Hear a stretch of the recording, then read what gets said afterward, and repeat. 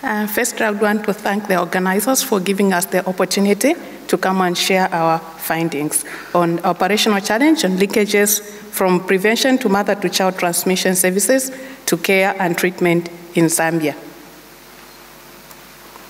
And the background, there has been great success in the scale-up of a PMTCT program in Zambia with the 97% ARV coverage. There is a need to take advantage of referring these HIV-positive pregnant women to HIV care and treatment. There's been few studies on the linkage of PMTCT to HIV care and treatment, hence we undertook this study. And our study design was a prospective cohort study. We did the enrollment from June 2011 to May 2012. And our follow-up was from June 2011 to January 2014. And our site was the Chongwe district, which is in Lusaka province, about 45 kilometers from Lusaka, the capital city of Zambia. And we did the study in 11 health centers, one referral health center. This health center is like a mini hospital. And then 5 other rural health centers which provide ART services, and other 5 rural health centers without ART services, but they provide PMTCT service. And during this study, we are using the 2010 WHO guidelines of option A. We enrolled about 195 women who were newly diagnosed in the PMTCT program.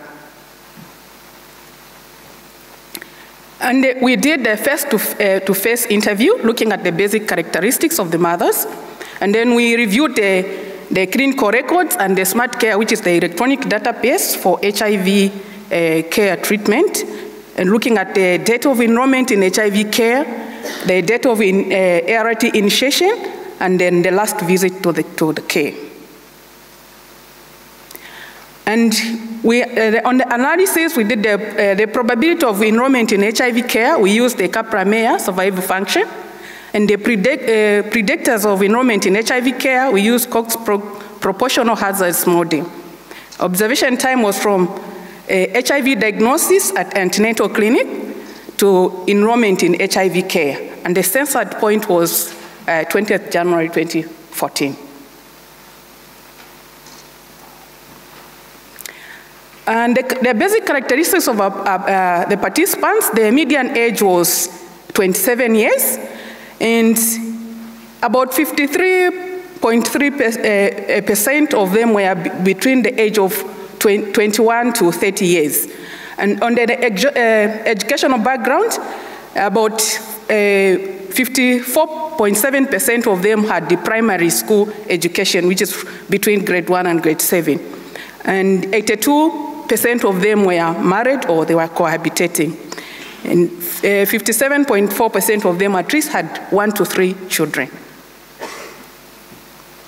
We further looked at their partners, whether they were working, and our findings were that about 48.5% of their partners were working. This is in the rural area. Some of them, they depend on just agriculture, but they have partners who are working in the farms. On the access, we found that most of them, they took at least about 1 to 2 hours to reach the health facility. That's about 35.9% of them. We further looked at the perception to ARVs, and 76.9% of them had positive perception. And on the perception, we were asking questions like, taking a medication for HIV, can they help your immune system? Also, HIV medication that you take, can they make you healthier? And those that were answering yes, we took it as a positive perception.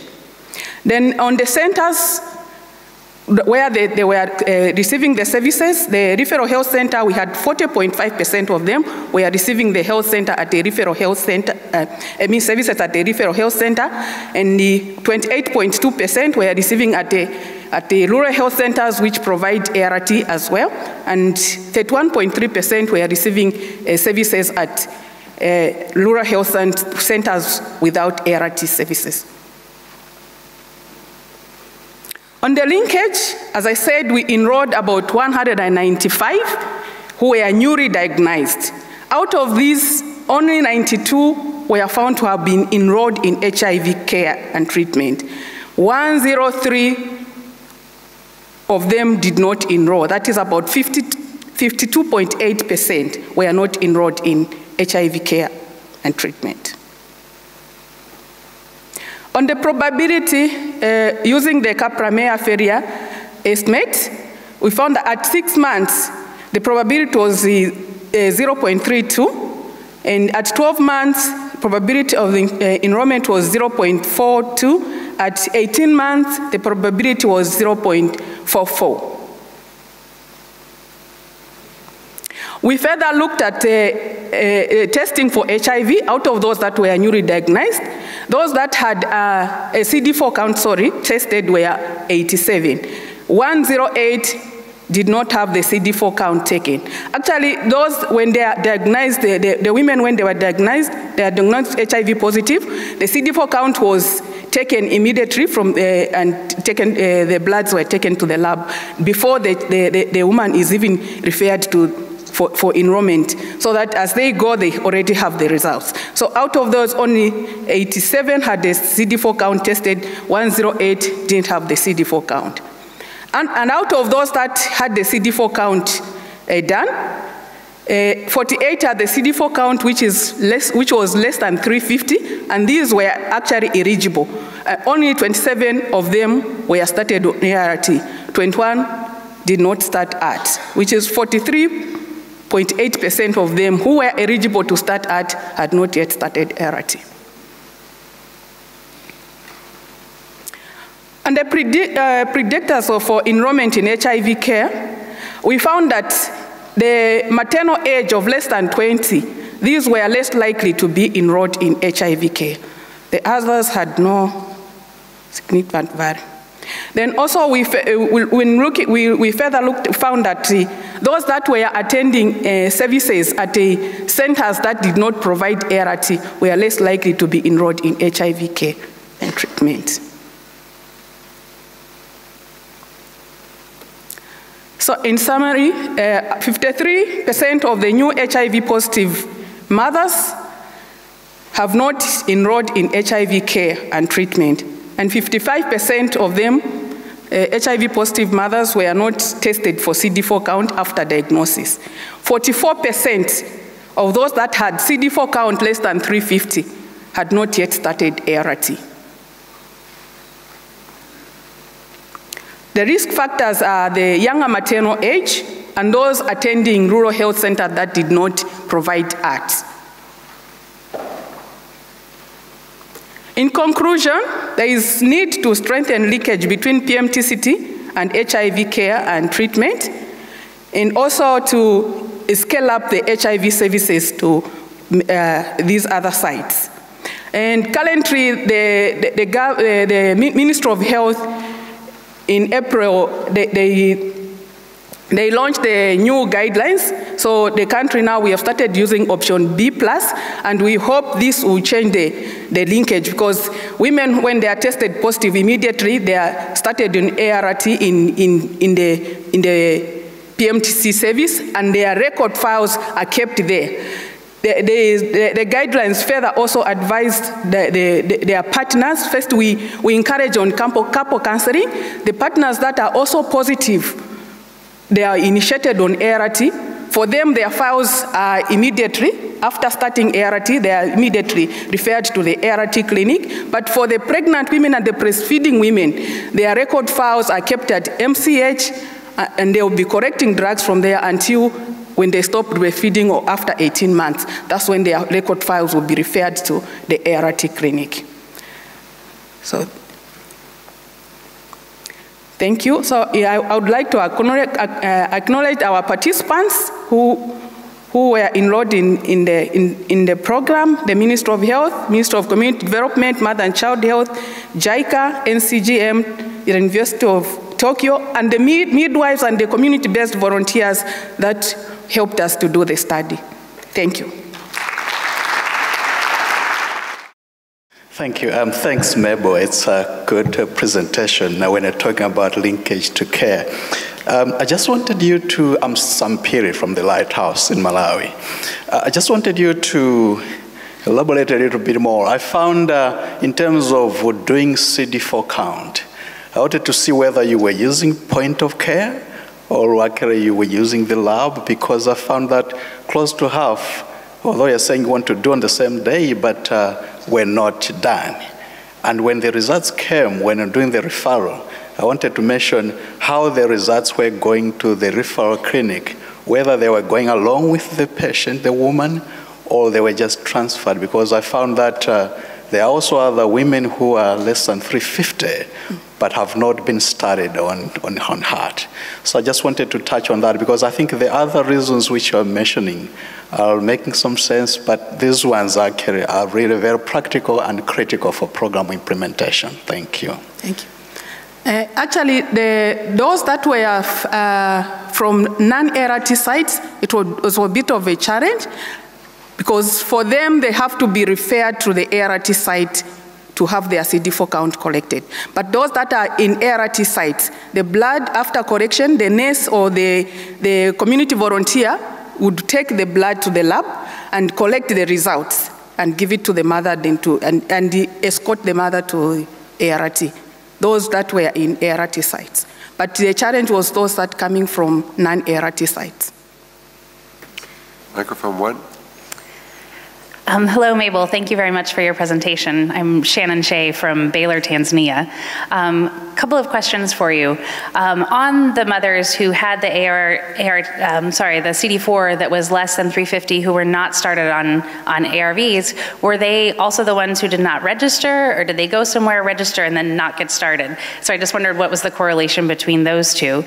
And then also, for your linkage, it sounds like women in Zambia are followed at ANC throughout breastfeeding, through delivery, breastfeeding, and then they get transferred to the care and treatment centers. So, so at what point did you look and see, did they get linked? Was it at 18 months after delivery? Was it 12 months? Was it 2 years? So just wondering what your timing of that evaluation was. Okay, I can start with the second. Actually, on the second, these are the new guidelines which have started. So we've just starting this year, that their record files will be kept at ANC until end of breastfeeding period. Maybe again the first. So sorry, a clarification on that then. So when did you evaluate these women? Was it a month after they tested positive? Was it somewhere down the road? So it sounds like your linkage has changed, right?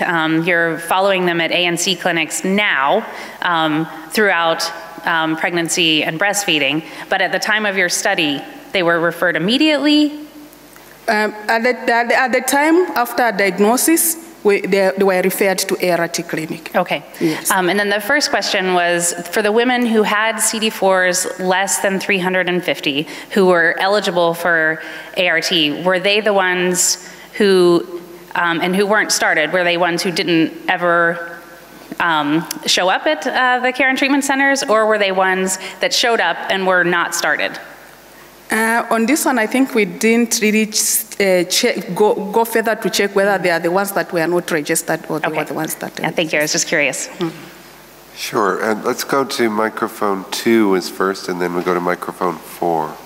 Okay, thank you very much. I'm really concerned about the poor linkage. The number was big. So I'm wondering if it wasn't a capacity gap among the health workers, then it should be the attitude. So I don't know whether in your interventions you are considering that. You may scale up to the lower facilities, but there are certain issues you may also need to look at. How are the health workers? Is the capacity built?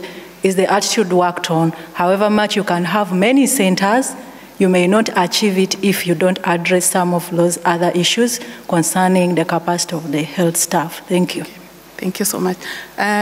Actually, right now, we have involved the community volunteers. We are also orienting them in the option B+, because we believe these are the people that are out there in the community with these people. So when we see that this woman has not come for their pickup of the drugs, we are going to use these volunteers to trace the mothers to come for the service. Microphone 4. Hello, I'm Nadia. I'm a pediatrician who works at the Institute of Human Virology in Nigeria. I wanted to ask, so you've been showing us data on some of the challenges with linkage to ART for the mother in PMTCT, and you talked about some of the differences between ART and non-ART sites. But when you say ART site, is it an ART site that provides both adult and pediatric ART? Because there might be issues if pediatric ART is not available for the maybe unfortunately HIV-infected child. We want to make sure that there's prevention, but we also want to make sure that a positive child also gets linked to care. Okay. Actually, these sites provide both adult and pediatric ART. Okay, thank you. Yes. And some of them are mobile sites.